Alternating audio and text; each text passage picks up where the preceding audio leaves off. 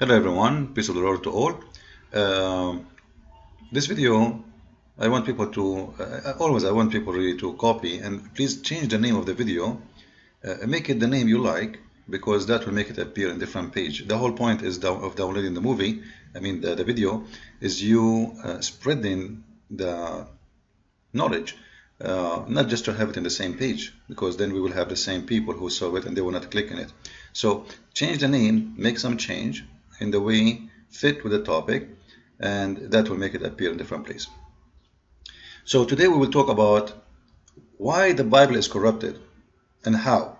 Simply, this is the topic we spoke about before, but today we will have different approach to make it more clear for those who still are not convinced in how stupid the accusation the Muslims come with. You see, if an atheist, he said that, he have his point to say, because simply he have nothing to do with the book anyway. If a Hindu, he said that, he have his point to say, because he is a Hindu, he have nothing to do with the Bible anyway. But a Muslim, who he believe that this book is being given from his God Allah. You see, the Quran is full of verses speaking about Allah is the one who gave the Torah, Allah is the one who gave the gospel and the Torah, and then Allah did not protect the gospel and the Torah. Now, the Muslim, the first thing they say when it's come to the what they call the corruption of the gospel or the Torah, they say that you corrupted. We. Now, is that true? According to Islam, no. According to Islam, yes. But at the same time, no.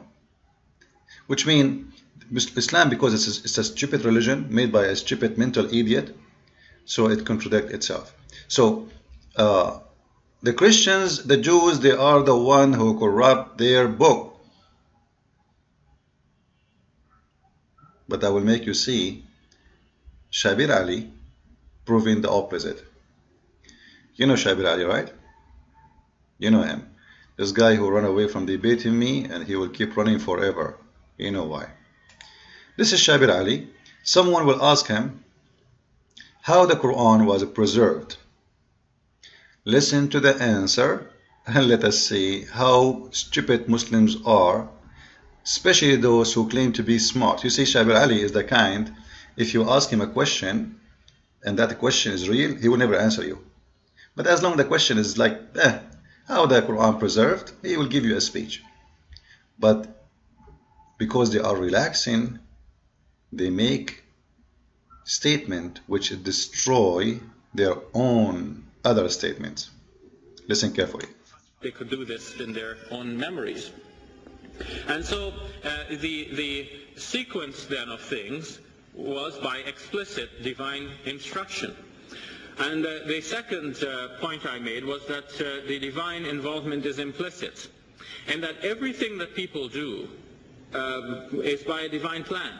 The Muslim belief is that nothing works outside of the qadr or the plan of Allah, the creator and the fashioner of the heavens and the earth. Collecting it from the memories, or bringing all the written pieces together, asking how a certain word is to be spelt in writing and so on. So they're making certain human judgments. But it seems that implicitly there is the hand of God working through all of this, to use that expression. And we have the support for this from the Quranic text itself. In Surah 15, verse number 9, it says, "Inna nahnu nazzalna dhikra wa inna lahu lahafizun." We, that is God, we have revealed the reminder, referring here to the Quran, and we are its guardian, or its guardians. God himself is protecting the Quran, whereas in the case of previous scriptures in Surah 5, the previous scriptures are spoken about as that which has been entrusted to the priests and the rabbis. Together, asking how a certain word is to be spelt in writing and so on. So they're making certain human judgments. But it seems that implicitly there is the hand of God working through all of this, to use that expression. And we have the support for this from the Quranic text itself. In Surah 15, verse number 9, it says, "Inna nahnu nazzalna dhikra wa inna lahu lahafizun." We. Wrong verse. Simply, inna nazzalna dhikra wa inna lahu lahafizun have nothing to do with the Quran. Because how you know this is about the Quran? The word dhikr mentioned in the Quran many places. Not only it can be anything from the word of God supposedly. And let us show you the proofs and the reference just to show you that this guy is a liar. If we go to the Quran, this is chapter 21 verse number 7. Remember, chapter 21 verse number 7. And this is the word zikr, al-dhikr in Arabic. Alright? This is the word he's talking about. It's mentioned in the Quran many times. It's written in the same exact way. So he cannot say, oh, this is a different word. This is the word he's talking about. Inna anzalna al-dhikra wa inna lahu lahafizun. Now he is claiming that the word al-dhikr means the Quran. How you know? If this word is the same mention for the Torah and the Gospel, let us see the interpretation or even the translation for the verse. If we go and see the translation, you will see it says, and we sent not before you Muhammad, but men whom you revealed. So ask people of the reminder. He's the one who translated the word dhikr as reminder. Remember? In the video, I will play it again. Which means the scriptures, the Torah and the Injil. But he just quoted for us a verse saying that Allah, He is going to protect a dhikr. According to him, this is the Quran. How you know? It says, according to your translation, the reminder.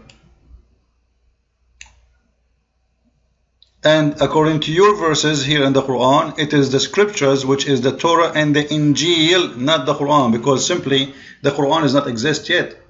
The Quran is in a process right now to be given. It's not given yet. So when he said that this is about a verse, Allah, He said He preserved only the Quran, this is a joke. Because there's many verses in the Quran prove the opposite.